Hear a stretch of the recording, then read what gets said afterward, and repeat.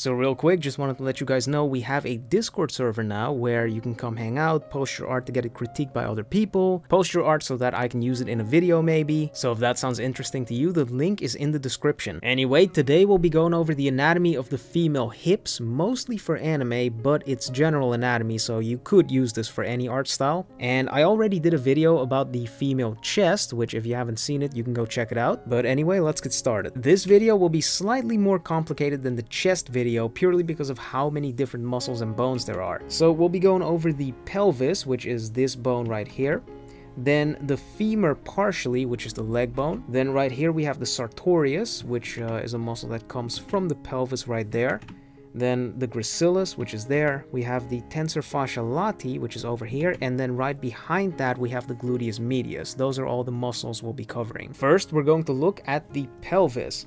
Now the pelvis is probably the hardest thing to draw when it comes to the human body, which is mostly because of how weird this shape is. Thankfully, we don't need to draw a super detailed pelvis. Instead, we can simplify it, but to do that, we need to know what all the important landmarks are. First, we have the anterior superior iliac spine, which are these two bumps on the front. We can also shorten it to ACIS. This bone is actually right on the surface, so you can feel it on yourself, and on skinny people, you can actually see it on the surface. There's also an anterior inferior iliac spine, which is that, but we don't care about that because you can't see it. Then we have the pubic symphysis, which is this blue cartilage right there. And lastly, we have the iliac crest, which is essentially the edge of the pelvis right there. And the last thing I want to draw attention to is the vertical alignment between the ACIS and the pubic symphysis, which is there. As you can see, there's a tiny gap between them, but this gap is so small it's negligible. So for the sake of making the perspective easier, I would suggest pretending like they are vertically aligned. Now that we know this, how do you simplify it? Well, all you really need is just this triangle. In 3D, it would look something like this. We have the ACIS points up here, then the pubic symphysis down there, and then we just extend everything backward. The iliac crest in reality would be somewhere up there, but again, for simplicity's sake, we just pretend they're on the same level. Now let's start drawing. First, I'm going to decide on the perspective, which I actually didn't mention this, but each part of the pelvis is attached to every other part. So if the pelvis slightly tilts, every single part of the pelvis is going to follow that same tilt. In this case, I want the pelvis to be at a slight angle like that, so we can just draw our triangle, and then that's the first one. Next up, we have the low angle, which means we won't be able to see the top plane at all. I'm still drawing it right now just to give me an idea of what the perspective is going to look like. But for the most part, we'll be able to see the bottom plane. And lastly, we have the high angle. Again, our perspective is going to be going that way. So we first draw that top plane, then we draw our center line, and then place the pelvis like that. And one last thing before we move on to the femur, I want to cover the differences between the male and female pelvis. The female pelvis is a lot wider than the male pelvis, whereas the male pelvis is a lot taller than the female pelvis. That's pretty much the only difference you need to know. The femur is the upper leg bone, and for this video I'll only cover the upper part of it. The rest of it will be for a leg video. The femur is connected to the pelvis by the head of the femur, which is this, and then the neck of the femur, which is that. It's at an angle of about 120 degrees, give or take. And the really important part of the femur is this thing. This bump is called the greater trochanter, and it's usually the widest point on the hips, which means when all the fat and muscles are attached, it creates a shape like this.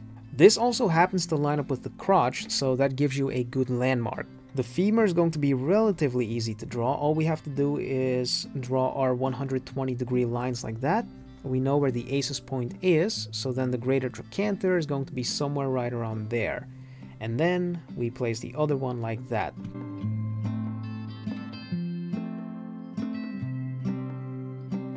There are a lot of muscles that originate from the hips, and you do need to know these if you want to draw muscular legs. But for now, I'm only going to go over the ones that create the contour of the hips, which means we've got 4 different muscles.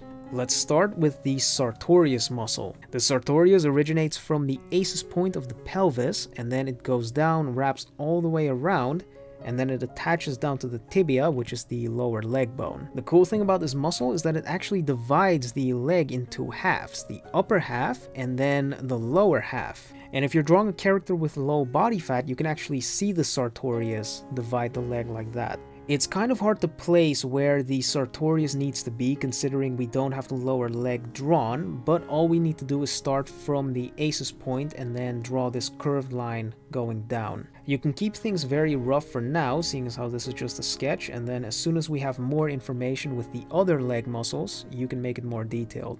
But as long as you start from the aces point, you should be good to go. Up next we have the Gluteus Medius. This is the muscle we couldn't see before because it's on the side. Here in the back we have the Gluteus Maximus, which I'll cover in a future video. The Gluteus Medius originates from the iliac crest, right underneath it actually, and then it attaches onto the greater trochanter. There's not much to say about this muscle actually, other than it just creates the side contour of the hips.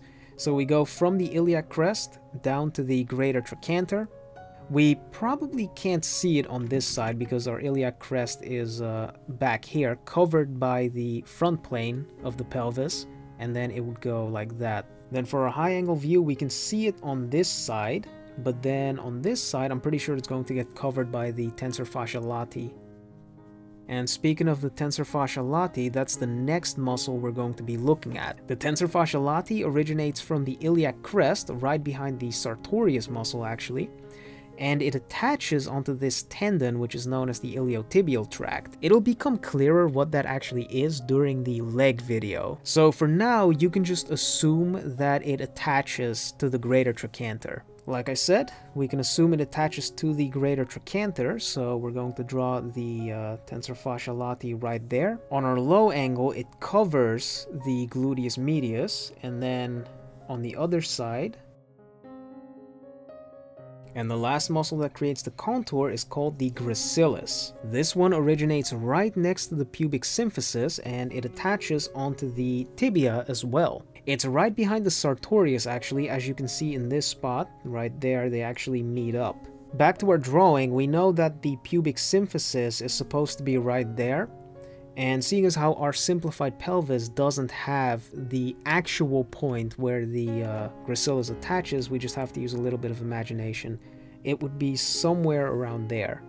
And then on the other side, we can just draw it like that. For the low angle, it'd be there and there, and then the high angle we would have it here attaching to the Sartorius there, and then slightly behind it on the other side right there. And that's pretty much it for the hips. To finish these drawings, we'd have to add some other anatomy that I'll cover in future videos, like the Gluteus Maximus in the back, and then we go down to the legs. On this side we'd have to draw the leg muscles as well. Here we'd be able to see the Gluteus Maximus a little bit in the back there, and then on this side it's mostly legs, and then on this one again Gluteus Maximus in the back, and then finishing it up with the leg muscles. So that's pretty much it for the sketches. I'm just quickly going to clean up these drawings and then I'll check back with you guys in a second. And here's what we got. So once again, we have a Discord server you can join if you want to get your art critiqued by me or some other people. Next time I'll most likely be covering the stomach area, which means the abs, the obliques, so stay tuned for that if you're interested. If you like this video, be sure to leave a comment, leave a like, subscribe if you're not subbed yet, and I guess I will catch you all next time.